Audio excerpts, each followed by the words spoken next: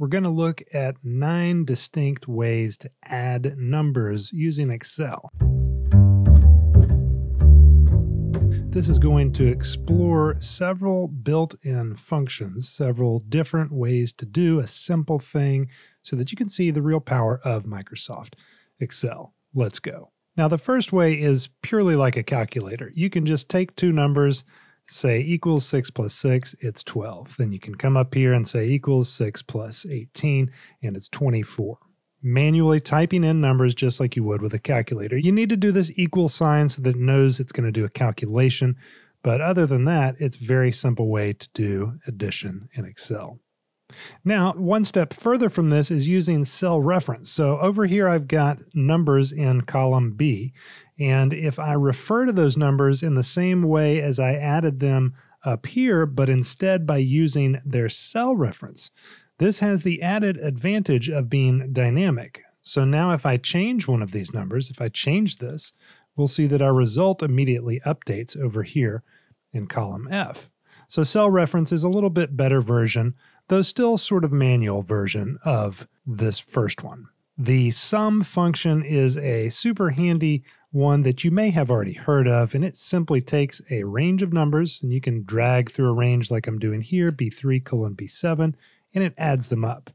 You can also separate these numbers with commas. So I could just add B3 and B7 by doing that. You can also add specific cells followed by a range. And finally, you can manually type in 1000. You can put an actual number in here. So it will just sum up any set of numbers that you give it. The sumif function is super handy. I like this one a lot because it takes that functionality of sum and then it just adds some conditional logic to it. Here's what it looks like. I've got numbers over here, as you know, in column B. In column C, I have checkboxes. Now, what are checkboxes? A checkbox simply holds a true or a false value. True if it's checked, false if it's not, okay? Now, what I'm doing with sumif is I'm saying, hey, this range right here, these checkboxes, I'm going to check these for a condition. So here's my range, here's my condition. If it's true, then we're going to add stuff up. Now, I don't want to add the checkboxes. That doesn't make sense. So I have a sum range that corresponds. It's the same size. So both of these are rows 3 through 12 as this checkbox row or this checkbox column. So if the checkbox in row 4 is checked, I'm going to include that in the sum. And if it's not, I'm not. So watch this value, 357. This will go down as I deselect some of these numbers and back up when I select them. Okay, now we've got the subtotal function. Now, this basically holds a bunch of functions inside of it. Let me show you what I mean. I'm going to pull up the documentation from Microsoft. What subtotal will do is it takes a function number is the first argument, and that corresponds to all of these right here. So these are the functions that the function subtotal holds. So if I select 1, then it's going to average all of the numbers I give it. If I select 2, it'll count them. And down here, if I select 9, for our purposes, it will sum them. Now we've got two options for 9. We've got just 9, and then we've got 109. Well, if I do just 9, it will include hidden rows. What does that mean? Let's go back here to Excel. Here's the function we're using, subtotal 9, B3 through B12. So we're summing up B3 through B12, and that's going to equal 582. Now, we're using 9, not 109, so it's going to include the hidden rows. So if I were to hide row 6, which is 101, instead of going down, we're going to stay at the value, the sum, 582. And if I change this to 109, then you'll see that we're now at 481. We're not including that hidden row, okay? I'll add the row back in, and we'll go on to our next function, which is aggregate. Now, aggregate, here's the documentation, is sort of like a souped-up version of subtotal. As you can see, we now have 19 functions that it holds, including the standard ones, 1 through 9, that we just saw from subtotal. It's just got some more math-heavy functions, and then we've got options. So not only can we say ignore hidden rows, but we could also say ignore error values or hidden rows and error values or ignore nothing. So all of these things are different options on what to or to not ignore. So it's just a more complicated, more souped up version of subtotal. Sometimes in these higher math functions, it will require not only one range of numbers, but two ranges of numbers for the arguments. Let's get over here into our simple example though. We've got, just like we did with subtotal, aggregate 9. We're using 5, and 5 was the option to ignore hidden rows. And so that's going to do the same thing that we just saw happen. If we hide row 6, then our aggregate function does not include row 6's value.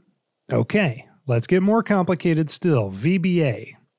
If you do not have this developer tab up here, I want you to go to File, Options, Ribbon, Customize Ribbon, and then make sure that you can find developer over here and add it. As you see, I've added it so that it shows up. Under the developer tab, you can select Visual Basic, or you could click Alt F11. And this opens up the Visual Basic code editor. What is Visual Basic? Well, it's basically the coding language built into all of Microsoft's Office's applications. So we can use this to do more complicated things that we couldn't already do with functions. In our case, it doesn't make sense. We're just exploring the theme of being able to use this because functions are actually faster to just add two numbers. Be that as it may, here is the function which we can grab the range right here, B1 through B11. We can pop up a message box showing that the total of the ranges is this result, and then we can actually put that result into the range F9. I'm going to click Run right here, and you'll see, boom, we've got this pop-up box, and the total of the range is 557, and that value updated right here. Alrighty. Now let's go a little bit more complicated. So in order to use Python inside your spreadsheet, you type in =py tab, and now we've got the Python prompt. Now I just want to declare a variable numbers. I'm going to attach it to this built-in Excel function to grab this range, B3 through B12, and then I'm going to sum that up.